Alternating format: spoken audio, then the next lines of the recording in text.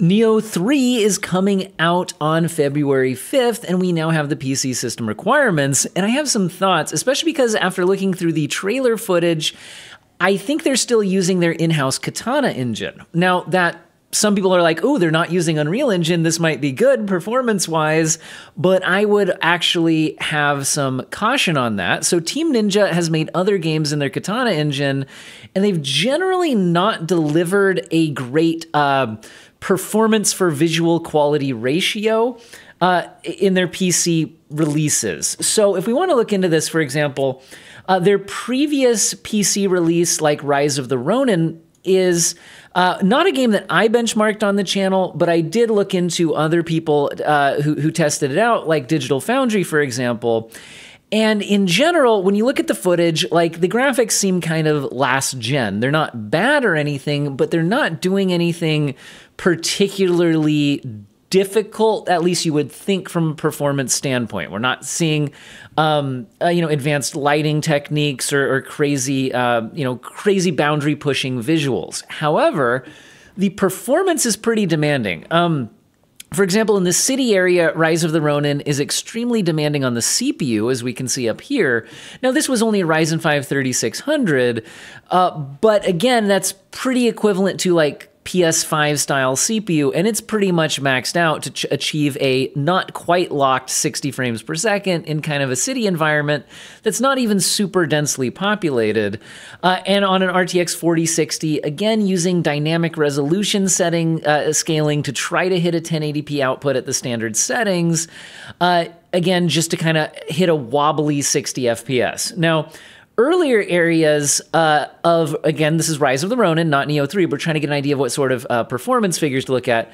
Earlier areas were a little more stable and weren't quite as heavy on the CPU when it was kind of intro areas that had less characters on screen. It wasn't that city environment. So it's possible that maybe Nioh 3's game design, even if using the same engine, maybe won't be more like those city environments where we get super heavy on the CPU, but it will be something to keep your eye out for. And again, the Katana engine that Team Ninja has been using, again, the visual quality to performance ratio has maybe not been ideal. So I like people using their own engines and not everybody jumping into Unreal Engine 5. But again, like this has been some of the reaction I've seen on the Steam forums, for example, like still Katana engine, WTF. So again, not everybody super happy about that. Again, I don't mind a game not pushing visual boundaries, but hopefully that would mean that you have super rock solid performance. Now, what are the system requirements that we're actually getting for Nioh 3 specifically?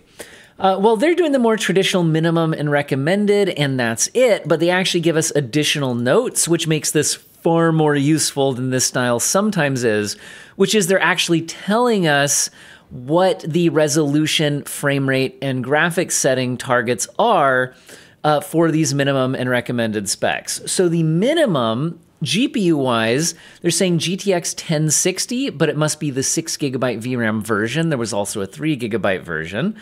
Or a Radeon RX 5600 XT, also specifying the 6GB revision on that. Now, for the rest of the system, they're saying 16GB of system RAM, and your CPU being at least a 10400 Intel or Ryzen 5 2600 6-core 12-thread. Now, what kind of performance are they targeting from that? Well, they're noting that this would be for 1080p 30 frames per second using the lightest graphical preset, which does include upscaling. And they're saying frame generation is supported, but they're not saying it's using frame generation just to hit 30 frames per second. So at least there's that. At least it's not like 15 frames per second with with frame gen to hit 30. So at least it's that. Again, though, like I'm not super, that's not crazy. I mean, it's a 1060. These days, a GTX 1060 using upscaling and minimum settings to hit 30 FPS is not unheard of. But, if the graphics aren't pushing boundaries, sometimes you would hope for a little bit better. But we'll have to see, maybe the graphics will look super awesome when the game actually launches. Maybe they've done some work on the Katana engine. We'll have to see. Now, the recommended spec, though, is a RTX 3060 Ti or an RX 6700 XT, and that's to hit 1080p 60 FPS at the standard graphics preset, but still using upscaling. Now, this engine, I think, tends to want to do a dynamic resolution scaling where it, like for example here, will target 60 FPS and adjust the internal rendering resolution higher or lower as needed to try to maintain that frame rate target, rather than necessarily just being at a fixed resolution preset like quality or balanced, etc. Now, let's actually jump into the Tech Power Up relative performance chart, because while this might not be exactly how GPUs will perform in this specific game, because there's game-to-game variance, this gives you a good idea of what if your GPU is not one of the ones specifically on this list, where does it stack up, and how do the GPUs we're looking at stack up against each other? Well, the recommended spec makes a lot of sense, at least what cards they picked from NVIDIA and AMD. We have NVIDIA with the RTX 3060 Ti, and if we set that as the 100% baseline, the 6700 XT is generally pretty much tied with that. In some games, the 6700 XT is faster. In some games, the 3060 Ti is faster. And in a wide sample of games, it's a small difference in averages. They have similar performance, other than if you're using ray tracing, where the 3060 Ti generally takes a larger lead. But let's look at how the minimum spec GPUs kind of fall into this. So if I leave the 3060 Ti set as the baseline, we can now look at GPUs with less performance, like maybe a 4060, 7600 XT, a 2080. A 3060, again, is below the recommended spec here. So you might be getting an idea of where your GPU falls if it's kind of in this ballpark, where you'd kind of be in between those minimum and recommended specs.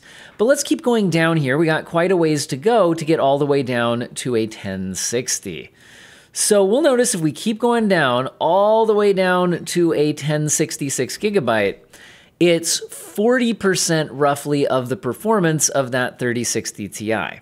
So I think that actually makes sense based on the based on their system specs and what they said that these are targeting, because we would expect to go from 30 FPS at 1080p to 60 FPS at 1080p. We would expect that you would need double the performance, and that's if you left the graphic settings the same.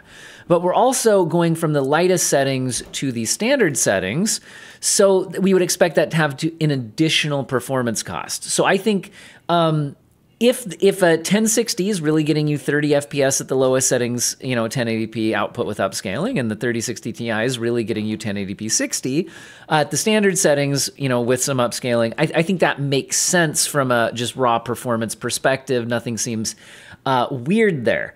However, if I set the 1060 as the baseline, I feel like a 5600 XT is noticeably more powerful, but let's double check that. So if I set the 1060 6GB as our baseline here, we can then take our relative performance chart and we can scroll up. And yeah, it's more similar in performance to the 5500 XT. So if I continue scrolling up a ways, keep on going here. Where's our 56? Well, there's the 5700 XT. Are they not listing? Oh, there it is, 5600 XT. So yeah, the 5600 XT, according to Tech Power Up, is almost 50% more powerful than a 1060. So that seems like a weird pairing. I don't know. Maybe did the 5500 XT maybe not have 8 gigabytes of VRAM? Maybe some, or maybe this is just what they're testing out.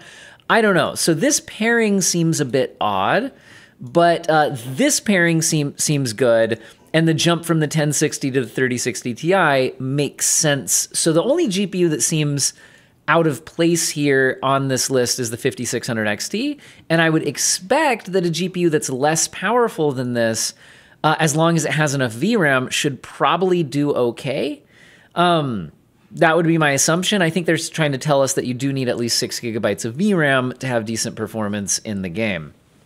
Now, other things to note, though, are the CPUs. Notice that the recommended is going up to an Intel Core i5-10600K or a Ryzen 5 5600X.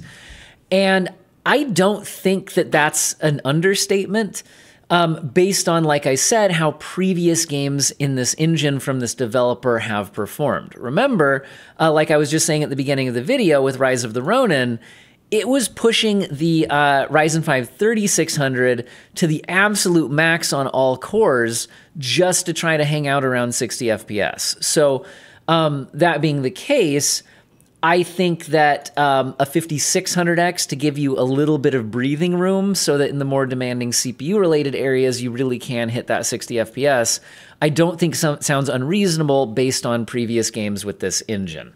So CPU is probably something to watch out for if this game has populated, pretty populated environments, like what we were seeing with Rise of the Ronin, which again, may or may not be the case until we actually test out the game and can see that. Again, 16 gigabytes of system RAM, nothing out of the line there. That seems pretty normal. I think the only other thing worth mentioning here is, first of all, they're specifically calling out having multi-channel memory configuration recommended, and they're calling out that an SSD is required. Now, usually when games say that, you could still boot it on a hard disk drive, but there could be streaming issues where maybe certain assets load in late, or it causes like a little stuttering or a pause as you try to enter a certain area. And they seem to be really calling out the SSD. For minimum specs, they're saying SSD is required and specifically saying that gameplay performance may be affected if the SSD's performance is insufficient. So they're actually saying even if you have an SSD, but it's not fast enough, you could see issues. And their recommended spec is not only saying SSD required, but an NVMe SSD is recommended. So anyway, I would just say that maybe this isn't going to be a game you want to put on your old hard drive to save space, for your other games. I mean, it is saying 125 gigabytes of storage. So anyway, I think that's the most we can say for now until we have the actual game released. Let me know if you guys are interested in me actually benchmarking this on the channel.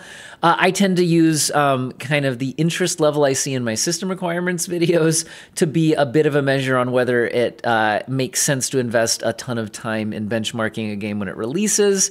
Because if there just doesn't seem to be a lot of interest in the game, it might not be worth me spending hours and hours and hours and hours of my time putting together that video if nobody actually wants to watch it. But we'll kind of see how this video plays out to see if it makes sense to benchmark it on the channel. You could also let me know in the comment section how interested you would be in seeing benchmarks.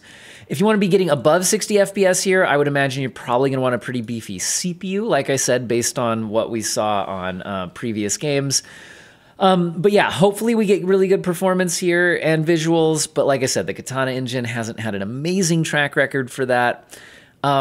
Find out when the game releases. I hope all of you have an excellent day.